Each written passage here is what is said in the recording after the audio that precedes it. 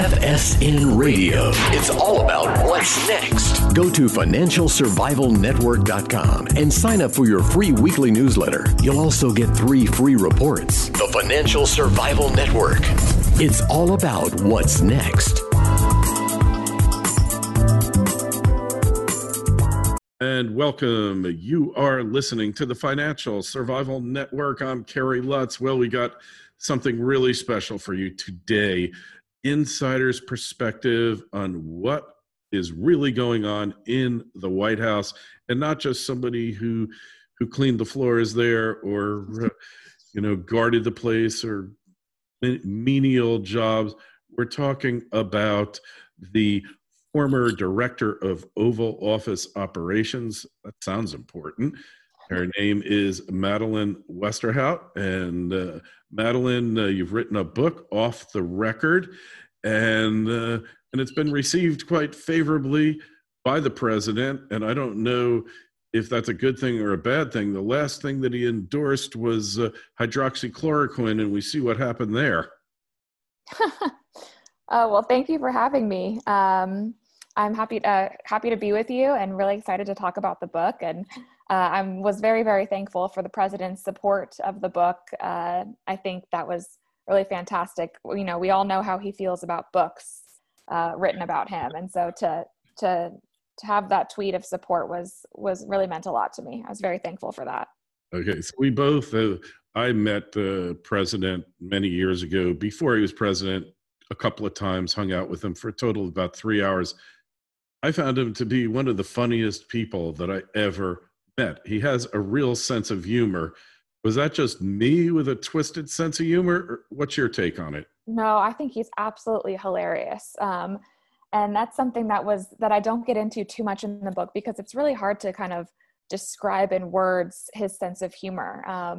But I think anyone who knows him really well would say the same thing. I mean, he has lived a very long and full life, and he has a lot of stories to tell, and he's a great storyteller as well, but he is definitely very funny. When we had some downtime, which was really almost never, we would sit in the back dining room and he would tell stories and we would just be laughing and laughing. And that was a lot of fun to kind of get to see that side of him. It's just great to hear. So, I wrote a story about him because, like I said, I've known him and I followed his career from him taking over the Commodore Hotel, making it into the Grand Hyatt. It was a rotting hotel, literally its biggest, well, I won't even get into what was going on there, not appropriate. But in any event, I've watched him from his first public real estate deal through dozens of deals. And it seemed to me that the guy never stops working. He gets 4 or 5 hours of sleep per day. And then when I published this, people said, well, he's watching TV, Fox News all the time. But my point was that the stories that the press tell about what he might be doing, 1 or 2 stories, maybe 3 per day of his activities in the White House, I got to believe it's a steady stream of never-ending people, phone calls, video teleconferences, that the ordinary person would take them a week to do the amount of work that he does in a day. Yes, absolutely. He never stops. And he has a lot of great people working for him, but he ran circles around all of us. He was constantly working, and people often asked me, what were your hours like? And my hours in the Oval Office were not terrible, but my phone was always in my hand. I was always working, even when I was at home. And that's because the president was always working. He was taking calls at the crack of dawn and when well into the evening. He returns everybody's phone calls. I think he's the most available and accessible president we've ever had. His door is constantly open with just people coming in and out and taking meetings and even meetings that aren't on his schedule. He adds meetings himself, and he never stops working. So what was the thing that surprised you the most about President Trump? Honestly, so much. I based a lot of what I originally thought of him on what the mainstream media told me, and that was before the election, before I had ever met him. And, you know, the mainstream media obviously does not portray him in a positive light. And so I was not the biggest fan of Donald Trump before I got to know him. And when I got to know him, you know, he is so different than what you see on television. He's different, but he's the same. He's so kind and compassionate and honestly really down to earth, but he also is the same in the sense that he is tireless and relentless in his fight for the American people. But one of the things I think really surprised me was how he makes decisions. And I think a lot of people think that he might be erratic or spontaneous or just does something in a tweet, but he really takes time and brings in people to give him opinions on all different topics. And he's very methodical in his decision making, which I found really fascinating. Hey, you know, it reminds me the way that he's portrayed as making decisions. There was a South Park episode, and I'm not a real fan of South Park, but I happened to see this one, and Stanley's up in a hedge fund. He's trying to get a refund on a margarita maker that has been securitized, and he sees the way they're making decisions where they cut off the head of a chicken, and then the headless chicken marches around a wheel, and wherever the chicken stops, that's the decision. Or like using a magic 8-ball. But Yeah. President Trump is much more methodical than that. Yes, absolutely. That's definitely what I found. And I'm not a policy person. I was always kind of a fly on the wall for these decisions being made, but it's easy to sense that he is very, very careful and methodical in his decision making. And I think the American people should feel comfortable with him sitting in the Oval Office. So you personally, was this part of your game plan to wind up in the halls of power in Washington, D.C.? No, not at all. You know, I was a political science major in college, and so I moved to D.C. right after college and worked on the Hill while I had an internship on the Hill while I was looking for a job, and found a job at the Republican National Committee. And I think, like a lot of young politicos, you know, sure, the dream is to work in the White House, but that doesn't really come true for everybody or really for that many people at all.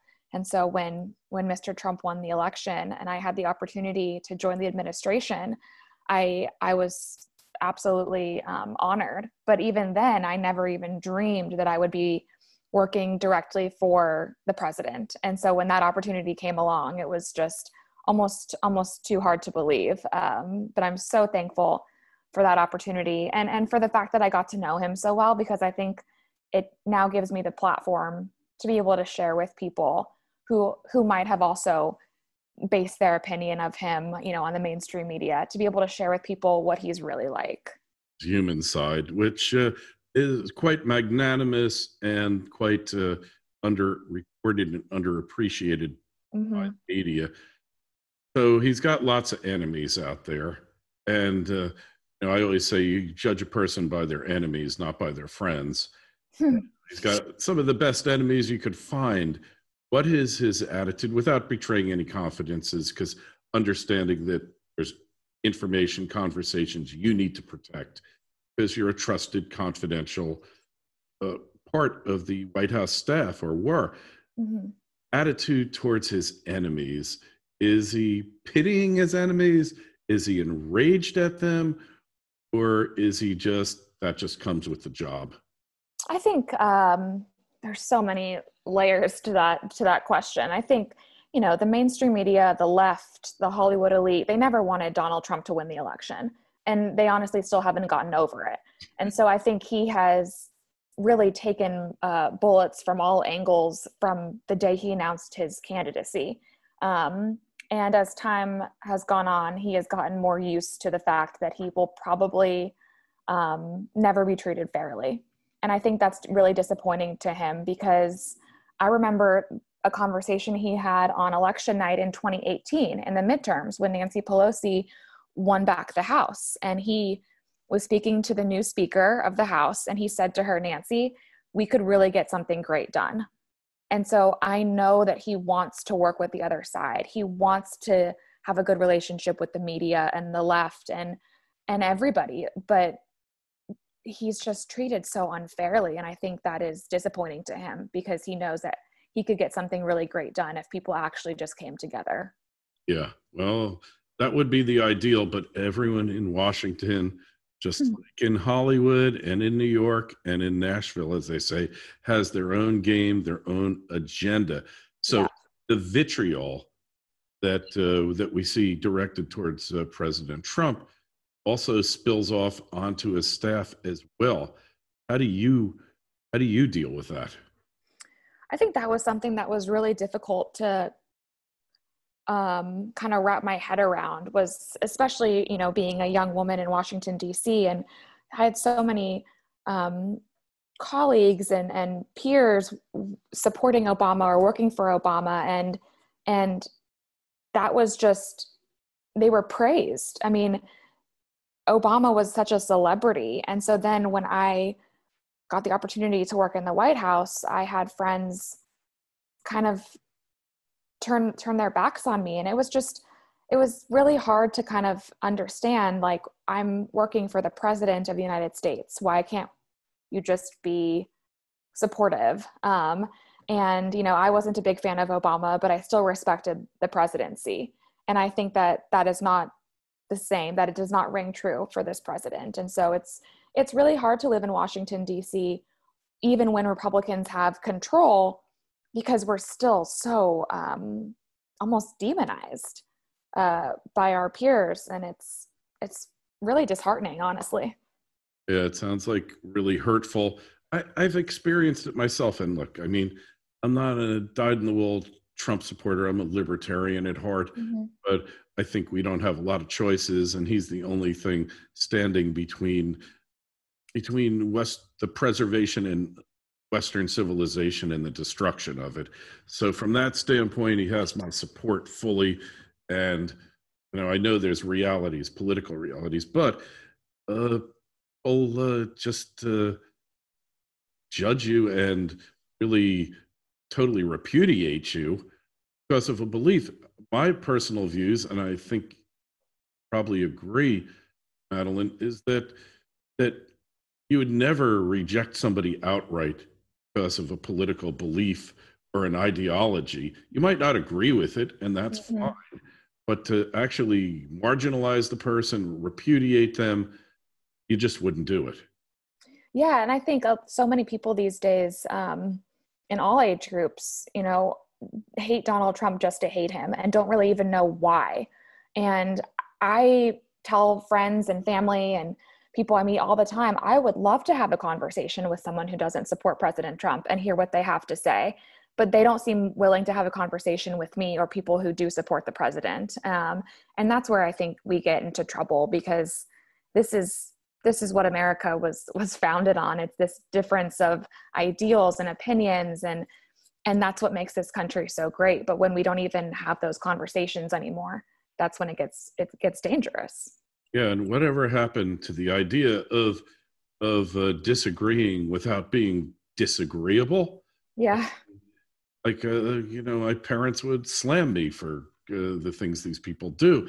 And in any event, I don't want to get into that, but I know it's got to hurt you as part of the team. You got your dream job, and here you are being demonized by virtually everyone, all of the denizens. Okay, moving along a little bit. The swamp, the deep state, all of these things.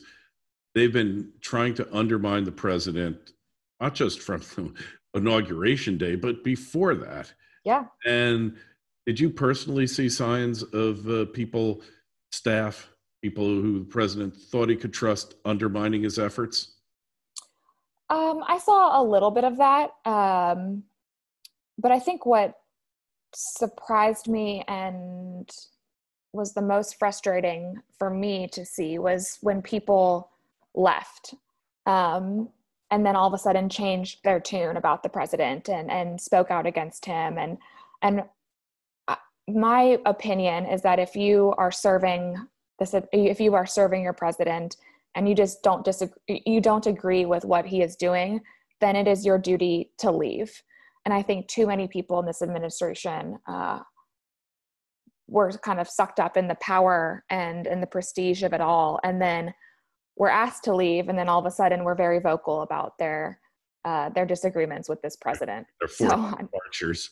Hey, so we have seen a lot of turnover in this administration. I don't necessarily think that's a bad thing. Mm-mm. It's easy, though, for the press to portray it as turmoil, chaos, etc. But just when you're managing the president's schedule alone and there's trips involved, there's a huge logistic underpinning to the presidency. How chaotic really was the White House during all this turmoil, so-called turmoil? It really wasn't chaotic. And I think we can point back to the turnover and point to the president's leadership in business. I mean, if you're a businessman and you have people working for you that are no longer doing the job to the level that you expect them to, then you're going to ask them to leave. And so I think that more turnover brings in fresh ideas, and it also makes room for people who are going to work really, really hard. I would also say that I'm sure there's been just as much turnover in previous administrations, but it was never reported on. Yeah, well, maybe it would be better if he did it just like he did on The Apprentice, brought in the TV cameras and just fired the person in public. Because if they're going to screw him anyway, he might as well get his last lick in. Definitely be interesting. So looking back at your tenure there, will you do you foresee a time when you're going to work for another administration, get involved in an administration again, perhaps at the White House?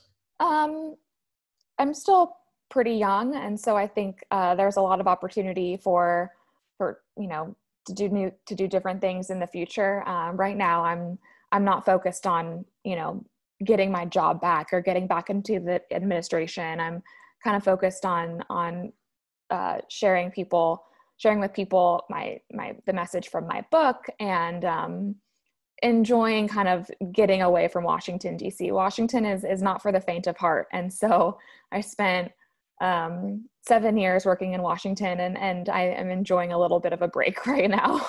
All right. So I want to ask a question. If you don't want to answer, it's okay. Understandable. Okay.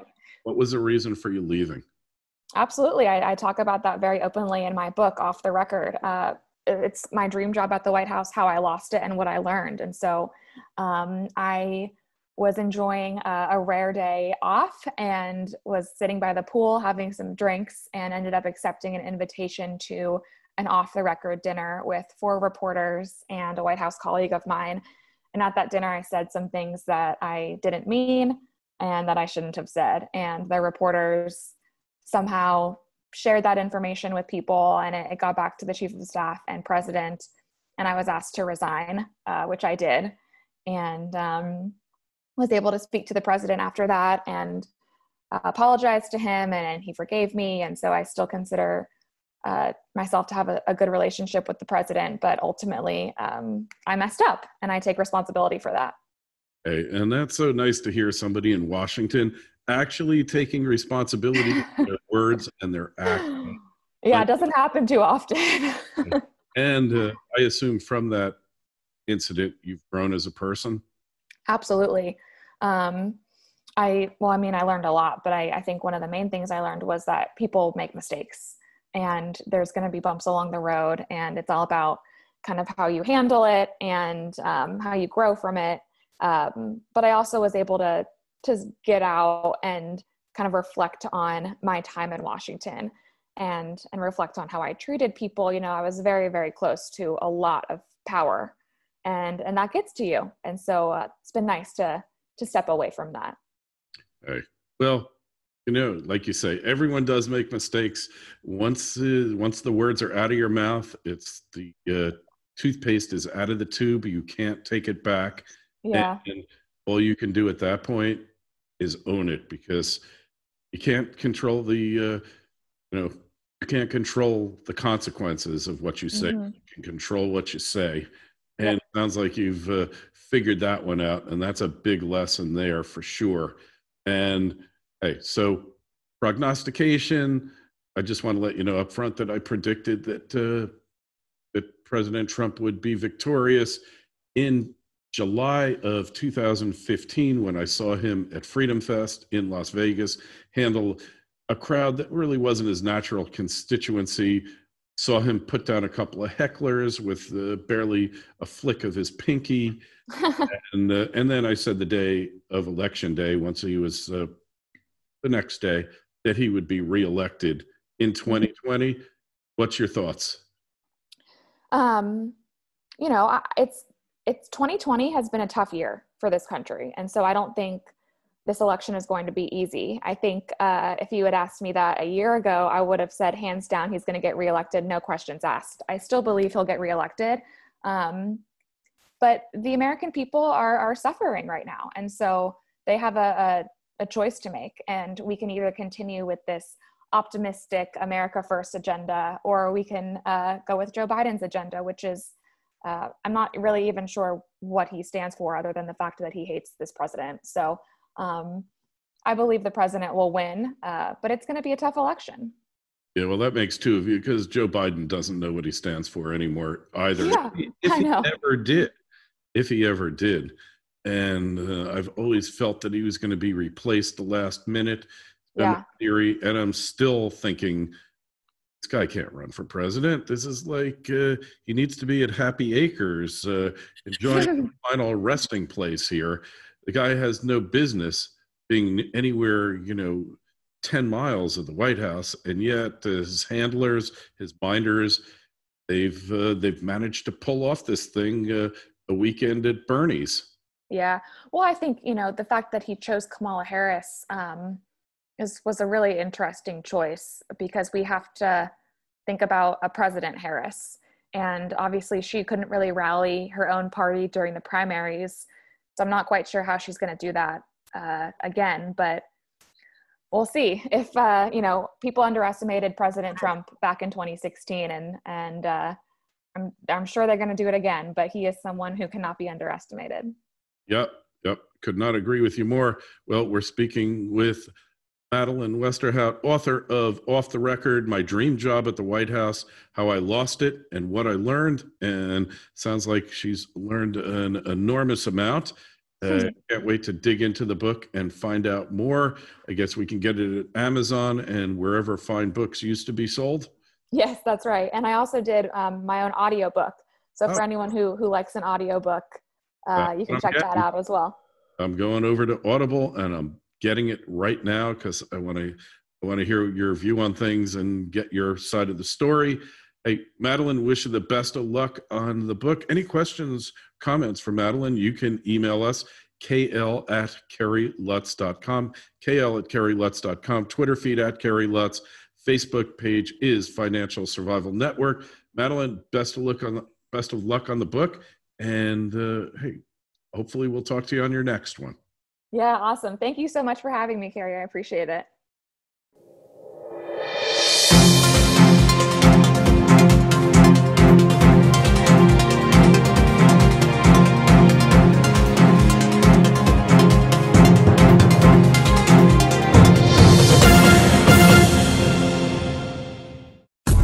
FSN Radio. It's all about what's next. Go to financialsurvivalnetwork.com and sign up for your free weekly newsletter. You'll also get 3 free reports. The Financial Survival Network. It's all about what's next.